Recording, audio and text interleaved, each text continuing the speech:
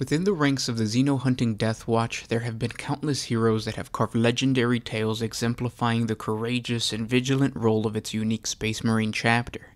As battle brothers second to the Chamber Militant of the Ordo Xenos, it is the duty of these demigods to enact the will of the Emperor and to remind aliens that even outside the boundaries of the Imperium, the Emperor's wrath can still find them. The best way to truly understand the fear and awe these great warriors create is by exploring the lives of all of the heroes of the Death Watch. And with that said, I want to welcome you guys back to another 40 Facts about the 40K universe. I am your host Gersh1, and today we're going to be talking about the heroes of the Death Watch. If you guys are new to the channel, we post Warhammer 40K lore videos every single day, so if you guys have questions about the universe or would like to see me react to a certain comment about what's going on in the hobby or within the lore, just comment down in the comment section below. I'll get to it in the following video. But with all that said, let's get into the heroes of the Death Watch. Let's begin with the tale of Watch Captain Kyle Vibius, who had already possessed a notorious hatred for the Xeno and a litany of honors given to him by his chapter long before his service in the Death Watch. Kyle was a proud warrior of the Marines Errant Space Marine chapter, a chapter that was designed to repair a power vacuum created after the Age of Apostasy and the Cursed Founding. This placed the entire chapter on a continuous crusade all across the galaxy, and it was during the Coronith Crusade that Kyle's unit was ambushed and captured by a Dark Eldar raiding force. The Drukhari pirates took the Space Marines into the Dark Realm of Kamara, where they were stripped of their power armor and weapons and forced to do battle in the savage gladiatorial arenas of the Dark City. As Space Marine gladiators, Kyle and his battle brothers fought the toughest Xeno beasts and slaves that the Dark Eldar could gather. When that wasn't enough, the Drukhari witches dove into the arena to pick at the wounded Space Marines. This brutal torture caused the death of many of Kyle's brothers, but every fallen Marine simply stoked the fire of rage and hatred burning in his heart. Eventually, the Dark Eldars found newer playthings to occupy their time, and Kyle seized this opportunity to organize his fellow captives and launch a small but very determined slave uprising. This caught the Drukhari by surprise, and the slaves fought their way to freedom. Kyle and the surviving Marines Errants managed to return to the Imperium and their chapter. This heroic accomplishment elevated Kyle Vibius to the honored rank of Dark Void Elite, a special position given only to the veteran heroes of the chapter. It was then decided that he would represent the chapter in the Death Watch, a role that would help Vibius express his newfound hatred for the Xeno. Vibius fought under the command of Watch Captain Braun of the Dark Suns chapter, a veteran commander who quickly realized Vibius' talent as a leader. It was not long before the Marines Errant battle brother was leading his own kill team.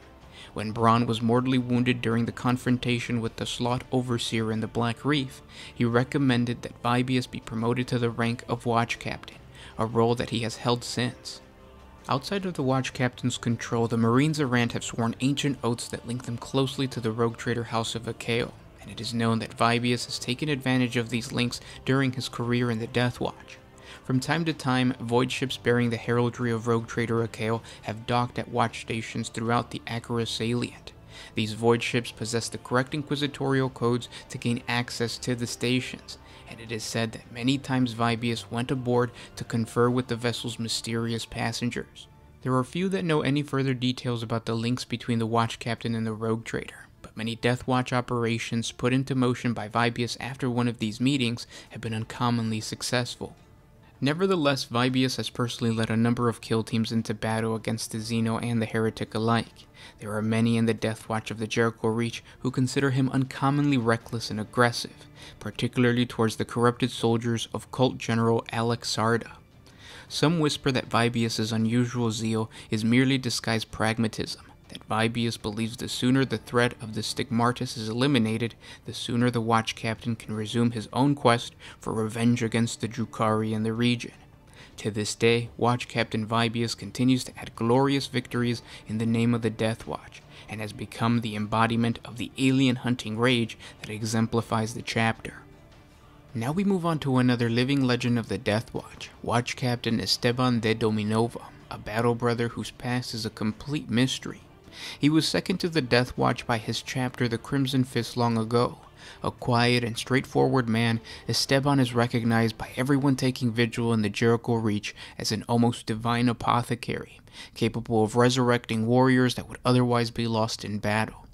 Countless battle brothers owe their limbs to this almost mythical healer, whose medical skills and finely honed surgical abilities border on the unnatural. He also has a strange affinity towards xenobiology. His understanding of the non-human form surpasses even most within the Ordo Xenos of the Inquisition and some within the Adeptus Mechanicus Magi Biologists. The pale-faced warrior rose to become a watch captain and now serves as a fabled guide for many kill teams within the region. Some go to De Dominova for medical assistance, either to be taught a particular surgical art or for some physical care. Others seek out the watch captain to discuss specific xeno species that might be encountered in an upcoming trial.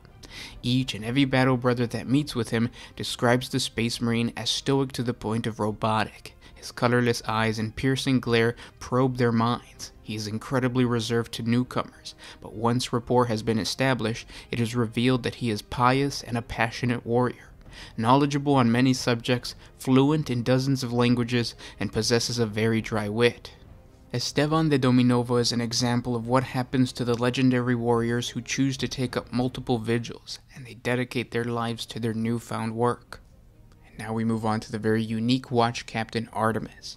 Artemis had an uncanny ability to sense and recognize alien incursions and influence on Imperial individuals and locations.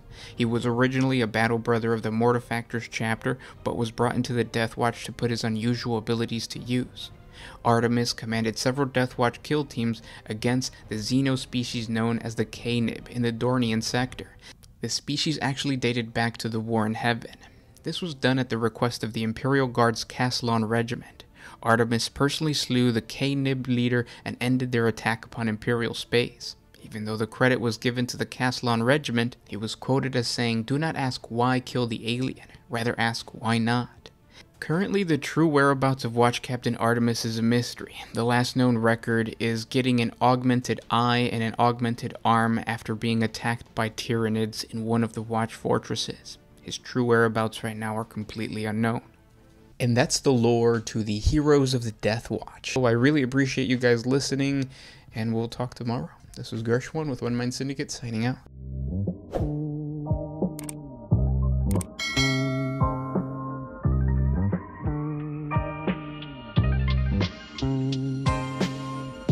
Always used to put my freedom first.